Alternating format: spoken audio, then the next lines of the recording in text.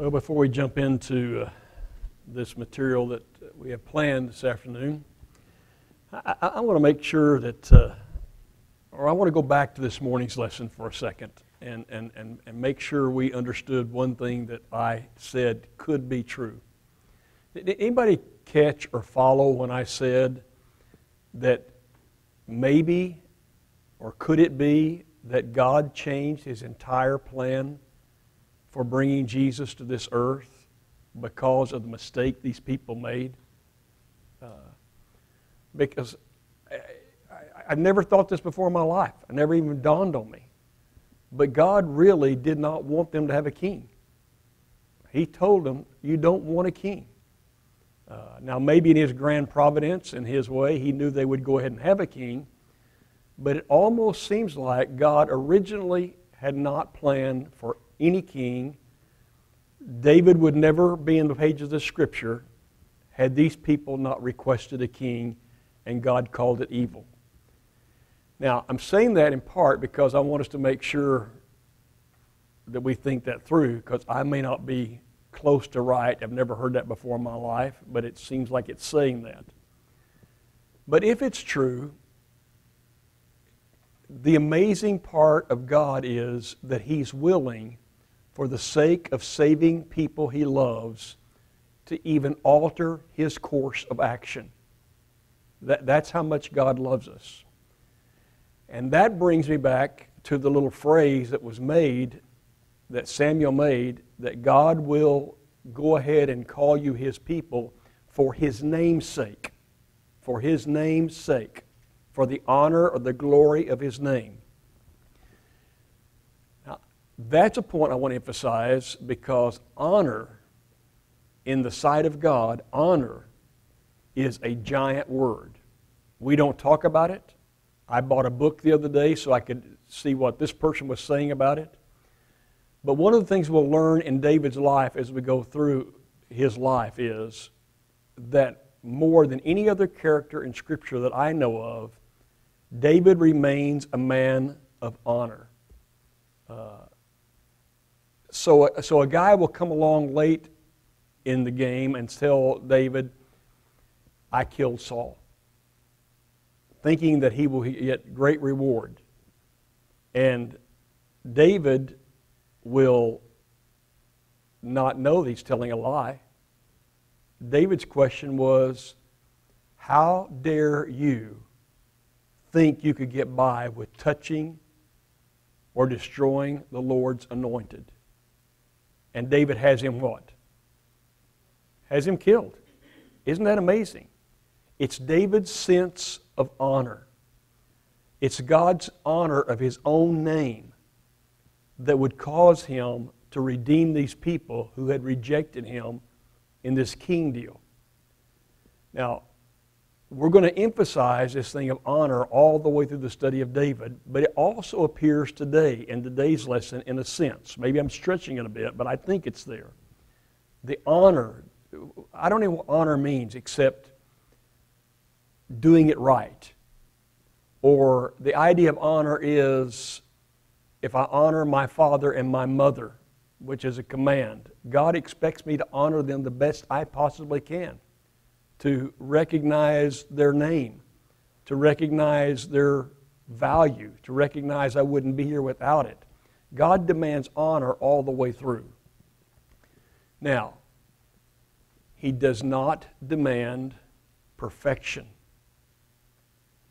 We've always felt like He demanded perfection. What He does do is forgive our imperfection. He doesn't demand perfection. He demands that we honor Him, that we pay attention to Him, that we recognize Him, that we trust Him, that we obey Him. But we don't do it perfectly, so He forgives our imperfection. But there's an honor thing in here. So we looked at Abraham last week. And Abraham is held forth in the book of Hebrews as one who stayed the course by this thing that we call faith. And I got really excited last week because I said I can identify with Abraham more than I can identify with Noah. All I know is Noah did everything exactly as God told him to do. But I scratch my head and think, I don't know how many people do that. I don't know how many people can do that. Do everything as God told them to do. We're not very good. But I get to Abraham, and Abraham is told in Genesis chapter 12 to leave, go to a land that God will show him, and he gets up and goes because he believes in the promise of God. But we saw him getting to Canaan land last week in chapter 12, and there's a drought there, a famine there. It'll happen more than once, by the way. Even in Canaan land, the most fertile land apparently in the world, it happens more than once because what happened in the days of Joseph, when Joseph was already in Egypt and on the throne? Why did his brothers have to come? Because there was a famine there. So he has to leave in Genesis chapter 12, the promised land, and go to Egypt. And when he gets into Egypt, this man of great faith becomes what? Scared. He becomes afraid. He can't. Sarah, you're pretty nice looking still, and if he sees you, the king sees you, they're going to kill me. And so he concocts a plan. Well, we get through all that and we come to chapter 13. I think chapter 13 is an interesting chapter. We've loved to teach it, but to me it has something to do with faith. May even have something to do with honor, by the way. Chapter 13, verse 1, looking at Abraham. So Abram went up from Egypt to the Negev with his wife and everything he had, and Lot went with him. Verse 2, Abraham had become very wealthy in livestock, in silver, and in gold. How did that happen? How did he get very wealthy in livestock and in silver and in gold?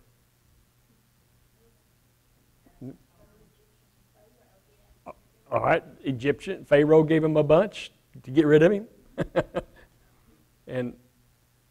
But in the grand scheme of things, what did God promise Abraham? I'll bless you. I'll make your name great. So is God keeping His promise? Is Abraham convinced that God's keeping His promise? Well, he is convinced and he gets unconvinced. He's convinced and he gets unconvinced. But watch what happens in this chapter. Verse 5. Now Lot, who was moving about with Abram, also had flocks and herds and tents. Wonder how Lot got those. You know, this old adage of run around with the right people, running around with the right people versus running around with the wrong people, it makes a big difference in your life. So we tell our children, choose your friends what? Yeah, very, very carefully, wisely. Because it makes a difference who you run around with. His association with Abraham is a pretty good deal for him, is it not? I mean, he gets blessed along with Abraham, so he has a lot of flocks and herds. But the land they're in could not support them while they stayed together, for their possessions were so great that they were not able to stay together, and so quarreling arose between Abram's herdsmen and the herdsmen of Lot. Is that uncommon? Or can I identify with that one too? I can identify with that really, really well, can't you? Have you ever seen anybody quarrel over possessions? It happens all the time. And seldom do you go through an inheritance thing that people don't quarrel over possessions, even when you think they would never. They quarrel over things. That's the power that things have over us at times. And so they're quarreling. Abraham's herdsmen, Lot's herdsmen, they quarrel.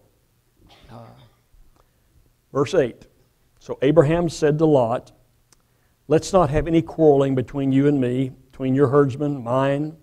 We're brothers. Is not the whole land before you? Let's part company. If you go to the left, I'll go to the right. If you go to the right, I'll go to the left.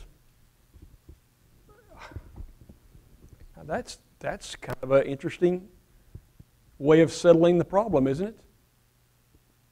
Why don't you just take what you want? If you go that direction, I'll go the other direction. Just take what you want. Now, I'm too selfish for that deal. At times I get too selfish for that kind of deal. Because I kind of feel like it's my one chance. You know, I got two brothers. I know how they are.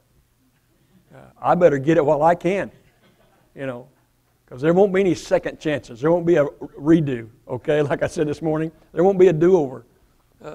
And I tell them that all the time. You know, I said, look, I'm in control. You guys haven't got a word. You know, I'm taking care of this. and we laugh about it, but they're both bigger than I. And so they'll settle it in the end. But how can Abraham be so unselfish at this moment? That's the point of this whole chapter. How can Abraham be so unselfish at this moment? How can he have no concern? Take whatever you want, Lot, I'll take the other. How can he act like that? All right. Now here it is. Here's what Gary's saying. Because at this moment in his life, he's convinced about one primary promise, and that's who made the promise? God made the promise, and the promise said what? I'll take care of you in a really big way. I'm going to take care of you in a really good way. So what does he care? What does he care which land he gets? What does he care which direction Lot goes? In the sense that, look, I'm doing work for God. God's going to take care of me. God's going to bless me. So you take whatever you want. What Abraham is doing in this chapter is a matter of faith. It's a matter of honoring God in what God said. Every time you live by true trust and follow by true faith, you're honoring God. He's making a statement on God's behalf right now. Now, you can read the next verse. What does Lot choose? Well, Doc said the best. Now, if I were in Lot's shoes and I didn't know any more than Lot apparently knows, guess what I'd have chosen? I might have said, Uncle, do you really mean that? Are you really serious? I'd really like to have that good land over there. Now, the only problem is, one thing we need to remember is seldom does selfishness work out right. Everybody understand that? Seldom does selfishness really have a good ending to it. It almost always has the other ending. So he chooses the fertile plain of Jordan. What are the major cities in the fertile plain of Jordan? Sodom and Gomorrah. And what's life like in those cities? It's terrible in what way? Morally. Morally, it is absolutely bankrupt. It's absolutely bankrupt. And I know in our world today, now listen to me very carefully as I say this, so I get in real trouble. I got in trouble umpteen times at the university for this stance.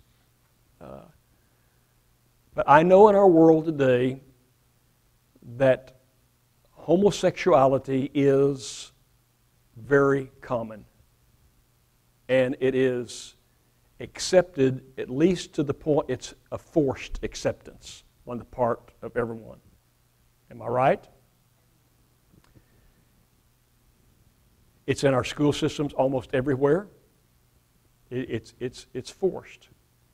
I've always maintained that I have nothing against that particular persuasion. I'm not an enemy. I'm not bitter. I don't fight you. The position of God is He loves. And all I ever say to the people who come to me, and I've had students walk into my office, close the door, and say, "You need to know this about me." And I say, "So, what next?" I said, "May I tell you that it's the practice thereof that is when it becomes sin. You can have every feeling you want to have in this world. It's the practice thereof that becomes sin." Well, in Sodom and Gomorrah, all those ages ago, it was the practice thereof. Am I making sense?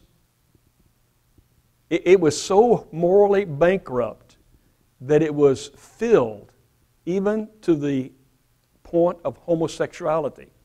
Now, what will ultimately happen to Sodom and Gomorrah by God's design? He's going to make Krispies out of them. He's going to wipe them out, but He's going to do it by raining down fire and brimstone so that everything gets scorched, burned, destroyed, killed. Now, if I said what I just said in any public venue, what's going to happen to me? I'm going to be scorched too. That's exactly right. I'm going to be scorched. I am not saying that you're my enemy. Please don't. I'm not even condemning. I'm condemning the practice thereof. I'm condemning the practice thereof. Lot chooses selfishly. He ends up in the worst cities in the Old Testament, and they're going to get burned up. And he almost gets burned up with them. In between time, they're going to get raided by enemy kings. Guess who's going to get hauled away? Lot and his family are going to get hauled away. Who might rescue poor Lot? Well, there's nobody else. Well, Abraham hears about it. Abraham is not a fighting man that we know anything about. And yet Abraham will strap on swords and he'll take his men and go get his nephew because he's his nephew. You see the honor in that? I'm going to do it because it's the right thing to do. I'm going to extract it. Before Sodom and Gomorrah are burned up, who does God talk to about burning them up? Abraham. What does Abraham do? He tries to bargain. Why would he want to bargain with this? Because for me, I might just take a look at that and say, now that's the best idea I've heard in a long time. You know, that's the best idea I've ever heard. You know, well, why would Abraham be so intent on saying, God, if I could find 50 over there that didn't think like those people thought, would you save them?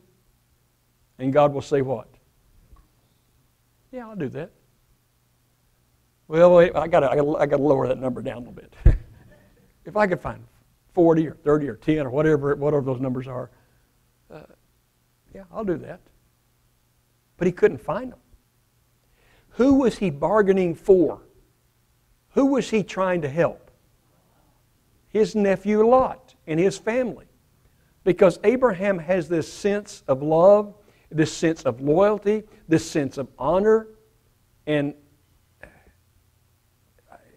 he has this amazing faith that God's in control of all things. And he has a conversation with God like few people have ever had in all the Bible. Like few people ever had. Now, how does this story end? Well, Lot takes that fertile plain, Sodom and Gomorrah. He chose the whole plain of Jordan, it says in verse 11. And he set out toward the east. The two men parted company. Abraham lived in Canaan while Lot lived among the cities. Pitched his tent there. Now the men of Sodom were wicked and were sinning greatly against God. We'll only learn later just how badly they were sinning. I hope you don't misinterpret me today, what I said. I do not. I don't care what your background is or what your persuasion. If you come and talk to me, I'll never flinch. I'll never flinch. But I will tell you every single time, it's the practice thereof. If you came and told me you had a strong, strong attraction to alcohol, I'd say so do a lot of people at Northside. No, I wouldn't say that. Y'all have got to wake up, okay? Don and Ron and Greg, I mean, they have a strong attraction, but not the rest of you, okay? But I would say, that's okay. May I tell you that the over-practice thereof is what becomes sinful? Everybody making sense out of that?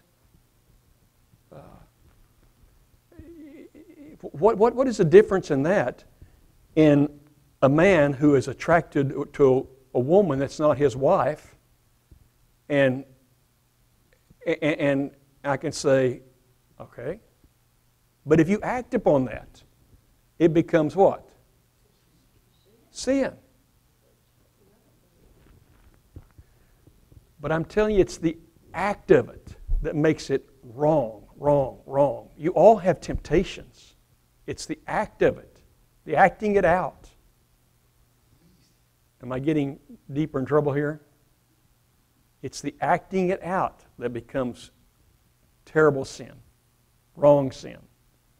So, it's the same thing with greed. It's the same thing with everything else.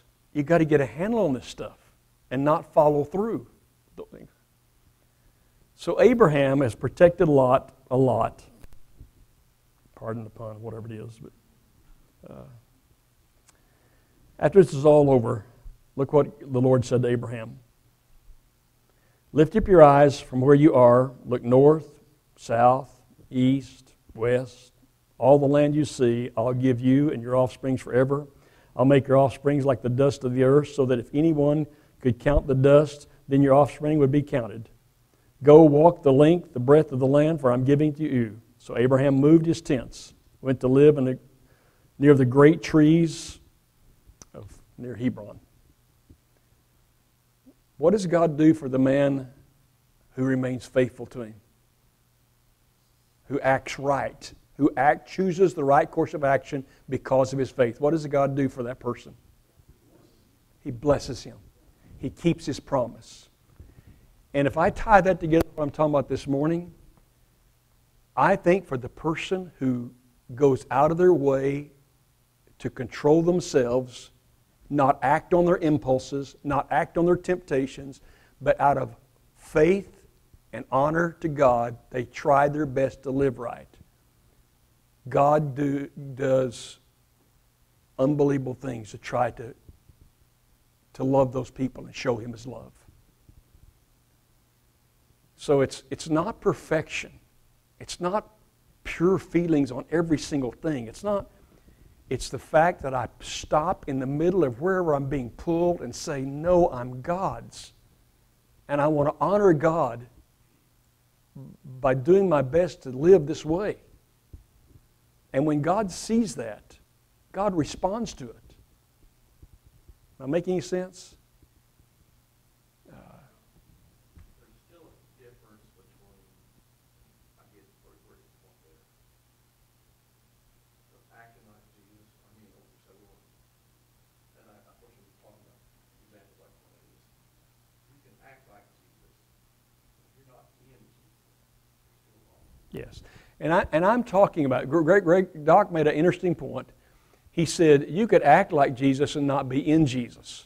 Now, if I move over into that thing, that's exactly right. You could be a good person. You could be one who refrains from acting on your impulses. But it's the people who are in Christ who are God's children. In Christ, in the New Testament, in the ultimate form of God's plan, is like being an Israelite back in the Old Testament. You're in Christ.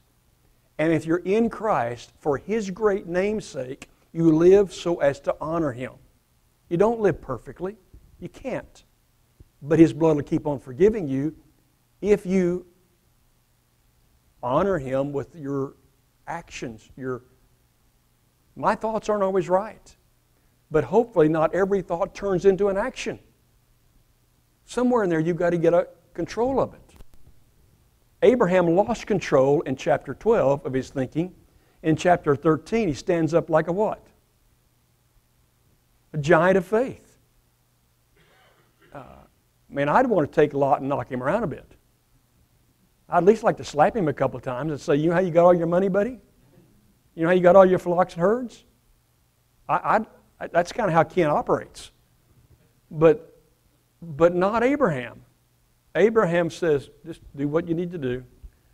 God will take care of me. That's got to be at the heart of his thing. God will take care of me. It's a matter of you and I as God's children in Christ trying to live with a sense of honor before God. I don't do certain things I might tend to do, or I do certain things that I might not want to do because I'm God's, and I want to honor His great name. And He does the same thing. He honors us. Kind of wild, isn't it? But it's really, really to the heart of who we are, if we ever get there. If we ever truly understand it and start living it. It's the heart of when God opens His storehouse of blessings, I think. Paul gives us the great analogy in that, in Romans when he talks about, it's Christ who is in me, who I'm going to act like. Right. Yeah, and Paul will make that statement over and over again in his writings. It's Christ living in me. It's Christ working through me. So it's okay. I'm 5 minutes past. I'm getting bad about that. I promise. So.